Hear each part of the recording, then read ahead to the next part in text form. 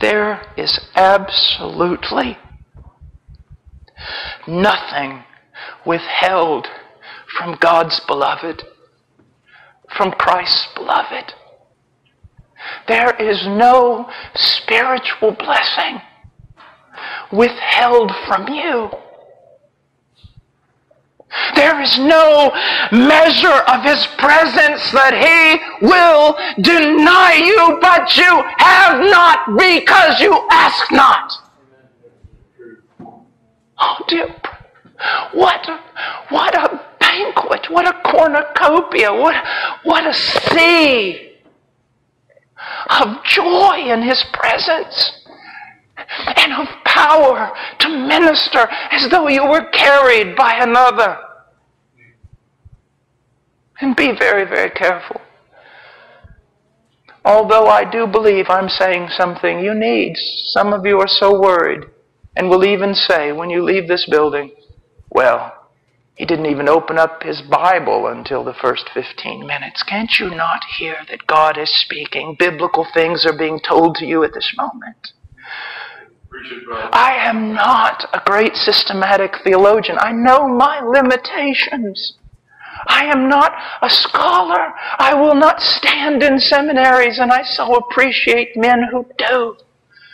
If it weren't for them, I don't know where the direction of my life would have gone. I so need brilliant men. I am not one of those, but the one thing I can tell you is that all my life I have been needy, and I have been weak, and I have been slow, and I have been afraid, but it caused me to run to Him, and in running to Him, there is such glory. There is such power. There is such life. You see, it's not just they need correct thinking. For men to even be able to grasp with their mind, it must be a thing of Ezekiel, can these dead bones live? You see, we are to be scholars, but we are to be prophets. We are not to be businessmen and administrators. We are to have the power of the living God upon us. And when we proclaim the Word, we are proclaiming words to dead men. And it must be the Spirit of the living God who comes and raises them from the dead. And then when they are raised from the dead, they are yet not mature. They need Christ formed in them. They need to reach the full stature of Christ, and that requires knowledge. Again, our people perish because of a lack of knowledge. But oh my dear God, lift up your pants and show me your knees. Was Paul not an intercessor? Was he not? Oh my dear brother, listen to me. There is nothing impossible in prayer. There is nothing impossible. So many believers with besetting sins in their life, and they think that literally that's the way it's just always going to be. So content with slavery. Instead of going to their knees and crying out to God until they're delivered from that sin. Pastors, we preach and we preach and we preach and we preach and we preach, but where is the demonstration of power? Yes, men are changed through preaching, but have you ever seen men changed through your prayer life? Have you ever silently labeled a few men that you were going to focus your prayer life upon and hit your knees and thought and wrestled until Christ is formed in them, and you saw a maturity and a glow and a life that was absolutely unexplainable apart from the power of the living God?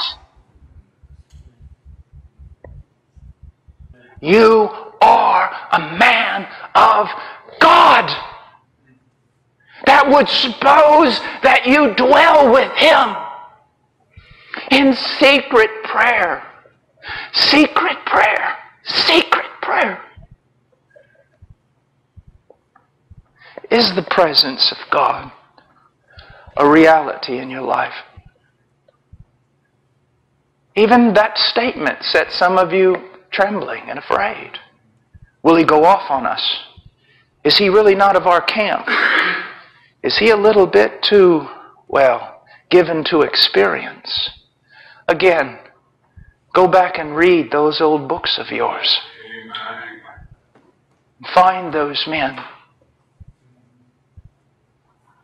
Oh, brothers, we are more than administrators. We are more than mere scholars. We are men who dwell in the presence of the Most High. Every conflict in your life, every brokenness in your body has one purpose. It's to send you to your knees. Every conflict, every battle. Today, there's no battle fought in this pulpit. It was fought this morning at 5 o'clock. It's not fought here. It's fought in prayer. It's won in prayer. The thing is done in prayer. The thing is done in prayer. I always tell young men who've not given themselves much to pray, they said, how should I pray? I said, pray, fight, until you can honestly say with that hymn writer, sweet hour of prayer. Sweet hour of prayer.